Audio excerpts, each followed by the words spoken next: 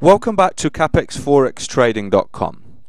Following our previous video on the importance of having a demo account, we're now going to provide instructions on what to do and what not to do once you sign up to your first live trading account.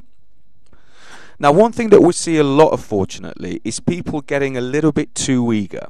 So once you're used to a demo environment and you are comfortable with the platform that you're using, you're comfortable with your strategies, and eagerness is created to get involved in the live markets.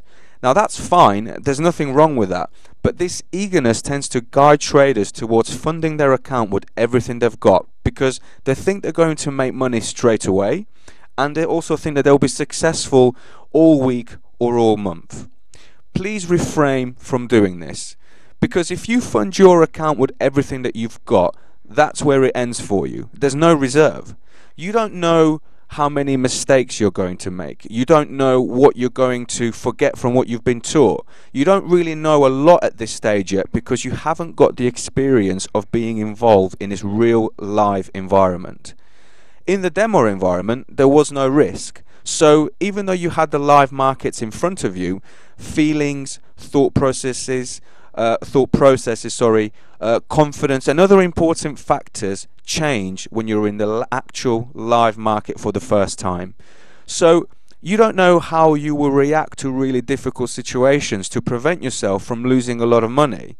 So make sure that you fund your account by 10% of everything that you've got to start with, and just do that on a monthly basis so that you get used to the amount of money that you could win or lose.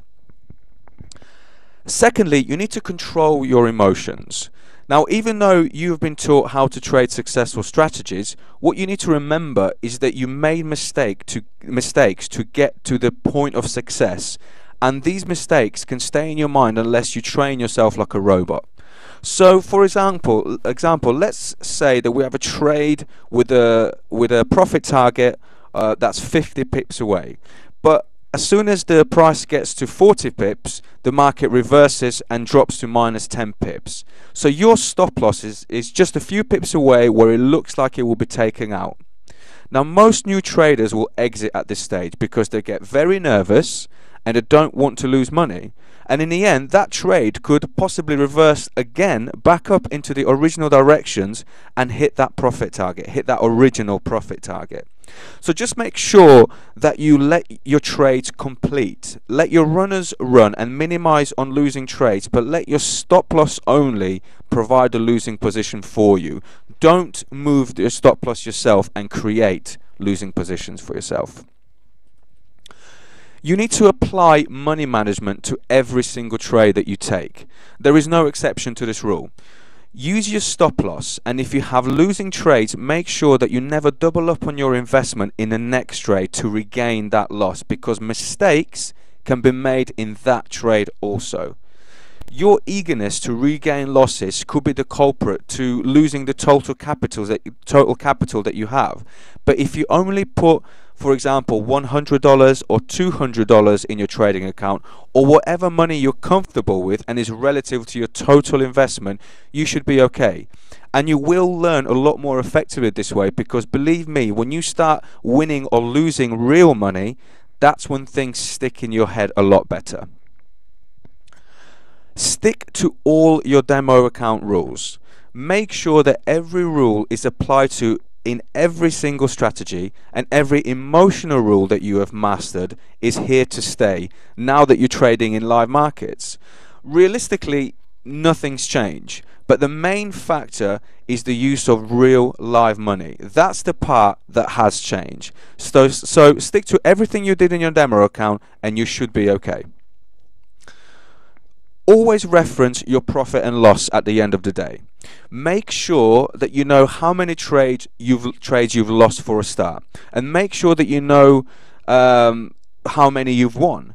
But most importantly, make sure that you know why you lost and won those trades. Always reference your profit loss and learn from it day by day. The profit and loss will, every trading platform has got one, and it will display the time and the place of all your orders, which enables you to find them on a chart in an instant. Never go into the next trading day not knowing what's happened the day before through your actions. So you need to learn from your mistakes, because you will make some, and always reference your trading account and your trading plan to make sure that you stuck to everything that you know and where you financially stand currently in your trading account. Now, what we've done for you on our website is create a list of Forex brokers where you can open either live or demo trading accounts. So if you go to our website, which is capexforextrading.com, and simply click on this Forex brokers tab that you see here, once clicked, you will see a list of various Forex brokers, and each one of those brokers has a link to open a live account or open a demo account. So just have a little look around, look at the information that we provide on here, and simply click any of these links to open an account and simply start trading. So this concludes this lesson. As usual, guys, if you have any comments or questions, do let us know. If you want to subscribe to our channel, that would be great. Also, you can follow us on Facebook, Twitter, LinkedIn and Google+, and we shall see you for the next lesson. Thank you.